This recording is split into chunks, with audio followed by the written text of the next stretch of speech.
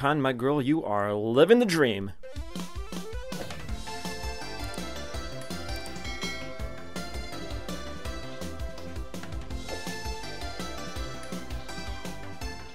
One of the few games I was looking forward to in 2021 was the Cotton Reboot. To sum up the Cotton franchise, it's an obscure shooting game from Japan made by the company Success. Cotton is a popular franchise among old-school gamers and shooting game fans thanks to its art style and fun gameplay. However, it's also known for being really hard to come by. Success is a small company, and many of their old-school games had small print runs. Cotton was no exception. All of the retro Cotton games go for outrageous prices on auction sites, and outside of the first game on the TurboGrafx CD, none of the games were exported outside of Japan.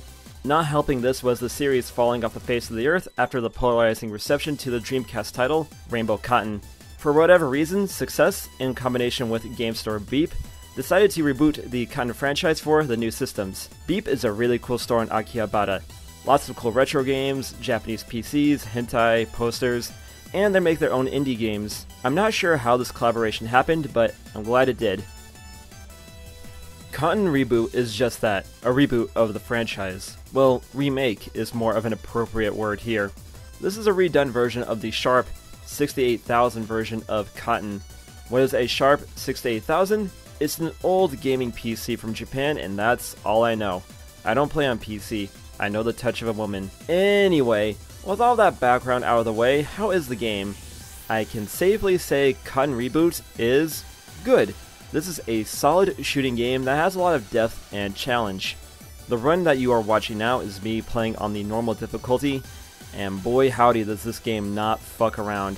If you want to make this review more interesting, every time I drop a continue, take a shot. To parents who might pick this game up for their children because of the fun art style, be warned. This game will turn your children into fucking animals. Repeat gameplay is a must to get through this game on one credit. If normal is too hard, easy mode is here and it is still really difficult. And there's even a harder mode, which is smash your nuts in with a sledgehammer difficult. So yeah, there's a lot of ways to play this title. What's cool about Cotton is that the levels move in multiple directions.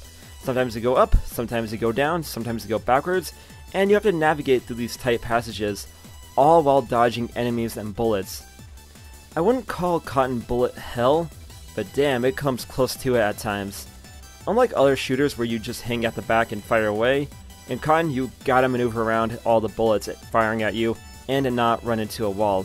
It makes you think in different ways than your typical horizontal shooter. Cotton herself does not rotate, so how do you hit the bad guys coming out of your line of fire? As you collect crystals, you could shoot them to change colors. Collecting the colored crystals grants Cotton powers such as homing shots, giant lasers, barriers, and so on. Using these is key to survival. If you collect the yellow crystals, that upgrades Cotton's standard shot. Don't be shy with Cotton's magic power. You get a lot of crystals, so don't be afraid to use your magic. I prefer the barrier and shooting the crystals for a super shot. That does hella damage.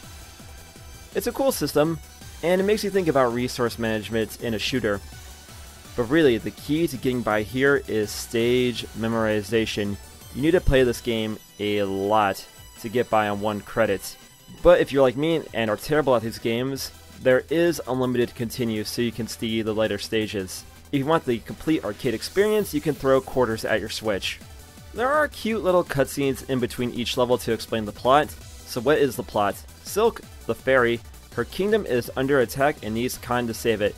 But Cotton is a moe version of Wario, and she's only motivated by eating willows, her favorite candy. So Silk bribes Cotton with willows so Cotton can save Silk's kingdom. Okay, cool, now show more pictures of Giant Fairy. I'm not into gigantism, but I would be if Silk caressed me like that. The reboot looks good, though it is very visually busy at times. If you want to test the colors on your TV, here is the game for you.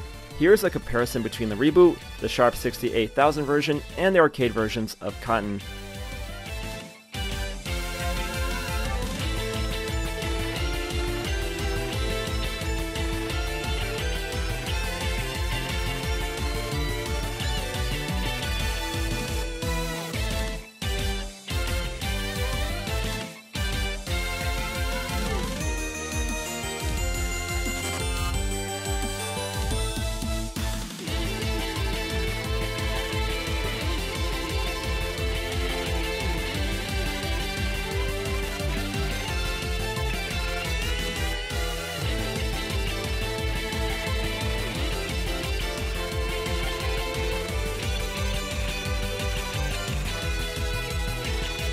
So Cotton is fun, but is there anything else here? Not really.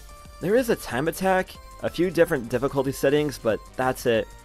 It's a fairly light package, all things considered.